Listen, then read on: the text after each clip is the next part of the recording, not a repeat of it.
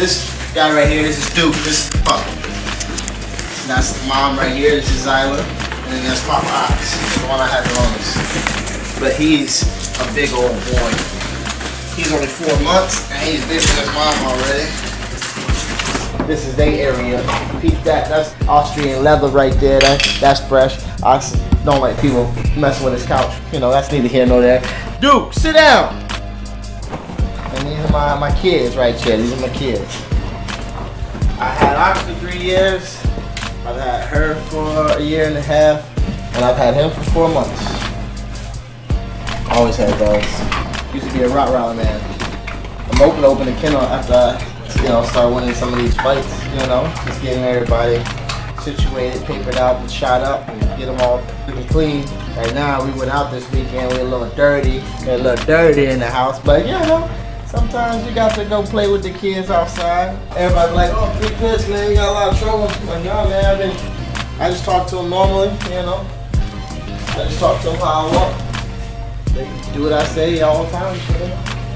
I mean, sometimes they be cutting out line, getting into their own stuff. You know, I just put them away with something. Never run out. Check out the rider. I'm Bubba Jenkins. I'm 23 years old. I'm from Virginia Beach, Virginia, but I was born in Frankfurt, Germany. I think I'm a dual citizenship. I have to ask my mom. I gotta check with that one more time. Yeah, I was born in Germany. My peoples had money back in the day. My dad was a gold mine in Africa and things like that. I got my first fight in Germany, kindergarten. Kids took my snowball, a little fat kid, but I beat him up. And then we moved off to Indiana and then to Virginia, where I learned how to wrestle and I learned how to become an athlete, because Virginia is where we breed them at. Virginia's got a lot of the best athletes in the world, and that's where I pride myself being from, Virginia Beach, Virginia. I learned wrestling in Indiana, but when I got to Virginia, I used those basic skills that I learned to become better at being a wrestler, because in Virginia it was about being more of an athlete, more about being faster and quicker. In Indiana it was a little bit more basic, stick to the fundamentals. So I had a little bit of a mix of both. So it was real good. The fact that you can do something where it's just everything you learn with your body, you know what I mean? Elbows, knees, I mean you can do everything, and it's just all what you see and learn and what you repetitiously do. You basically make your body a weapon, and that's something that I'm fond of. That's something that I don't need a gun, I don't need anything like that, man. I gotta protect my family. I can do that with my knucks right here, or with this boy right here, big old Ox right here. There wasn't too many places I wasn't recruited by. Maybe some of the private schools and stuff like that. Maybe some of the higher end colleges because of my grades. I was about a 2.5 guy. My schooling didn't really reflect my brain. It really didn't reflect how smart I was. I just was kind of more to be there for the sports. And as long as I can stay eligible and stay on the mat and improve that way, then I was okay with it. Penn State is where I was signed with. I went to Lehigh for a visit. I went to Nebraska for a visit. I went to Tennessee, Chattanooga, because they had an all-star coaches. Penn State just felt like home, at the time. That was, Matt Derlin recruited me, and I was there with Hughes, and I mean, it was just a good experience for me for the first 4 years until, I shipped up and shipped out. It was a good transition, man. It was the right move. Ended up getting the national championship, Go Sun Devils, go Sun Devils. It was the thing to do, and because I was in the cold at Penn State, being in Arizona was, nice out all the time. I mean, sometimes it got hot, but more times than not, it was pretty nice. Hello. All right, sit down. Stink. This little heart of perfection. There's some points.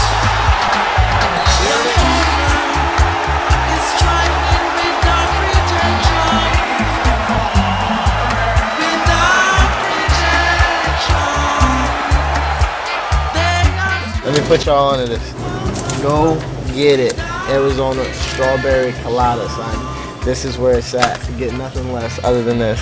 See, I leave Ox outside. Nobody be messing with Ox. He just sit there and chill. He'll wait for me. As soon as I come out, he'll be right there to pick up and keep moving, What made me getting into wrestling was the fact that my father died.